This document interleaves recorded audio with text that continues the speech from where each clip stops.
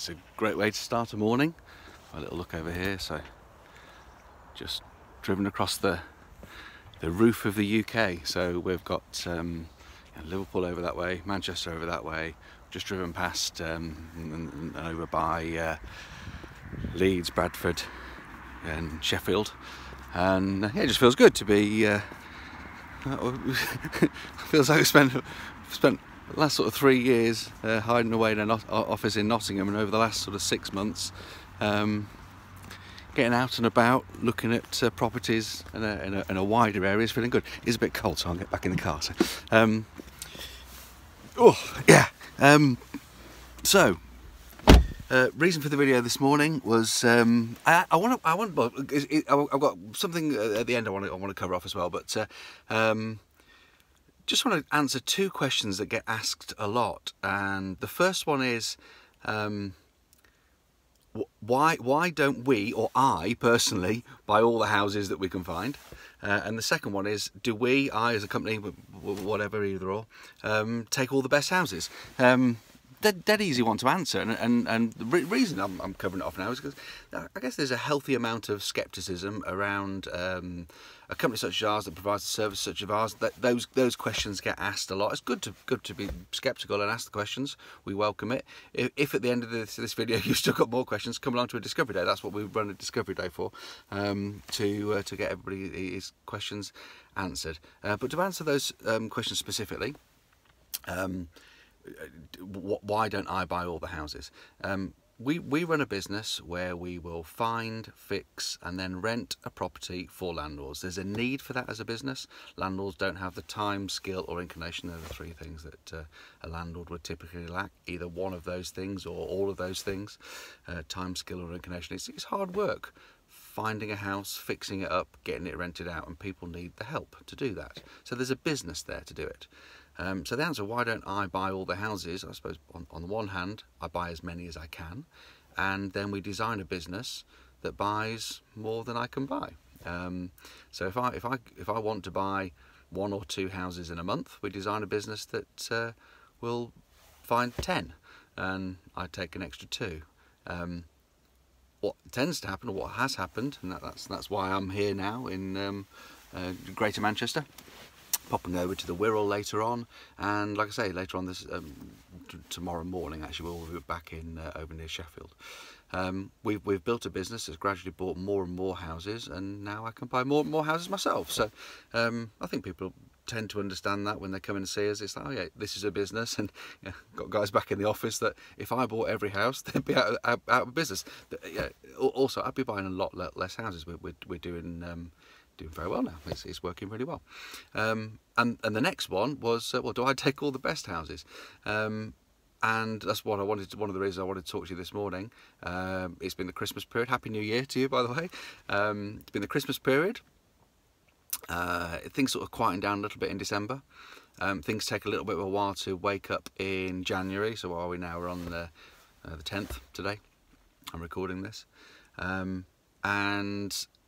we've got now 6 times the amount of firepower, if you like, out there looking for properties than we had perhaps a year ago. So what's happened is, come January the 2nd, 3rd, whatever it was when we got back, people called us up, and we've bought houses. We've bought about this could almost be like a plea for help. We've got 16 houses in the hopper right now, which is an unprecedented amount. It's a really nice problem to have. One of the trickiest bits about being a property investor is finding the properties. You know, actually spending the time and effort and finding them. What happens is typically we would do about 50 viewings to find one property, and just now we've done ever so slightly better than that. Also, a number of properties that we were looking at in November and December have come back to us in January, and they're available right now. So this video is letting you know that if one of your I don't like the idea of New Year's resolutions. I think you should have, you know, stable, constant goals that you're always checking up on. But you know, this is a January video, so here we are. But if one of your things you're planning for this year is to buy your first buy-to-let property or buy the next buy-to-let property, and you're thinking about how to do that, there are some there in the hopper, as we call it. They're there ready to be allocated right now. So if you've met us, you've been to a discovery day, be in touch, get some details, and the deals are there. Typically in this area, I say this area, you know, that's covering from Sheffield over to Liverpool, and you know, going through Bradford, Leeds, Bradford, Manchester, all those places as well. Typically they are 50 or 60,000 pound terraced houses. I mean, you know, there we go. Those kind of things. That's what we're making a beeline for. They are, you know, great yielding properties instantly. We'll almost always put a renovation, sort of a 10 to 15,000 pound renovation in them, and usually once they're done, they're worth, you know, well, 20% more. Hopefully that's the idea. So, you know, 65, 75, 85, 90,000 pounds, and they're going up in value in these areas. That's why we're targeting these areas, and also they're, you know, good areas to rent out. So they're the properties. I haven't answered your question. Do I get to get the best properties? And this is the reason I'm making the video. Is any that are left, they're the ones I take. So there's a way of looking at that says I get the ones that we can't get rid of. I look at it as I'm getting the ones that I deserve, because I want as many as I can. I do want to buy as many properties as I possibly can. So that's another way of looking at it. I think the pragmatic way to look at it is, honestly, they're all the same.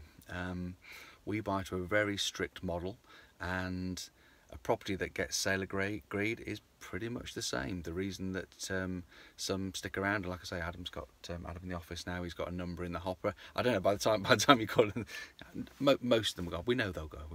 But I do also know that with that number, I will be buying 2, 3, 4 properties this month, which is great news for me. Absolutely brilliant.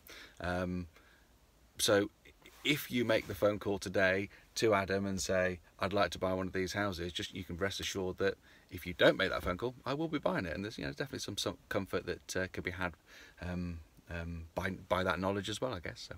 So if you're not quite ready yet, or you haven't met us yet, book on a discovery day, come and see what all the fuss is about, and yeah, we'll answer all your questions. We appreciate there's a number of steps that most people have to go through before they get all their questions answered and start to invest, build their empire.